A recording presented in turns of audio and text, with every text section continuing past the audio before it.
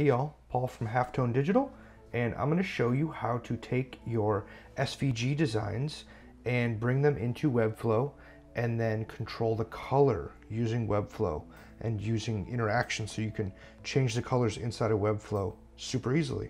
Okay, so to get started here, I just have a simple little kind of help icon inside of Figma here. It's just a circle and a piece of type question mark here.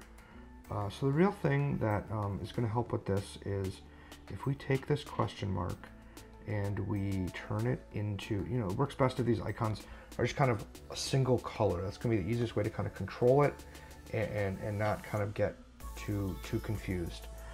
So if we take this icon, this piece of text, and we go to this outline stroke, it's going to turn our icon from text into a vector shape. So it can kind of create outlines, so to speak, from Illustrator. So if we take that and we center it inside of our circle, and then we basically just want to cut out this question mark from the circle behind it. So we just go up to here to subtract selection, and there we've done this, and we have our single piece of artwork, that single vector piece that we can change the color, and it kind of changes everything, and the question mark is cut out of it, right? So then we're going to jump over to Webflow, and here we have an icon wrapper kind of set up, but instead of saving this as an image or an SVG or anything like that, what we're going to do is we're actually going to do an embed, HTML embed. So then we go back to Figma, we select our icon. Here's kind of the super important, super nice part, is copy as SVG. So we copy, paste, copy as SVG. We paste that code into here, and boom, there's our icon. It's from code. Let's give this a class of icon. We'll make it 60 pixels tall, so it's the same exact size as how we designed it.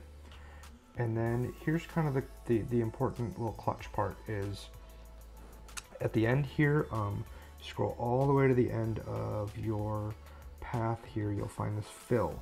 And here we can put in, any color that we want, and it'll change the color of the icon. But if we type in current color instead and hit save and close, you can see color's changed. We have our icon here, and you can see it's been changed to this 333, which is inside of our typography settings. So here we can go and we can change the color inside of here, and it will change over here.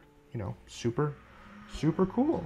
Super easy to kind of manage your SVGs and change the color. Maybe your color changes, for all sorts of stuff. You don't have to save out a bunch of new images.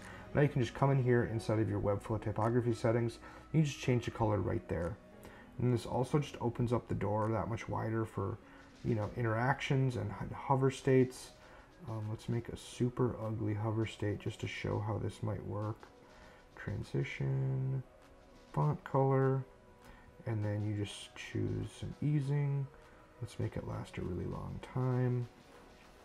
We go here, we hover over it, and we transition that super gross green color. Yeah, so you can just kind of start to imagine how this, anytime you use an SVG inside of your projects, you can, do it this way, and that way you have that much more control over it, and you can edit it that much easier. The color, hover states, interactions, all sorts of things. You kind of, possibilities are pretty endless.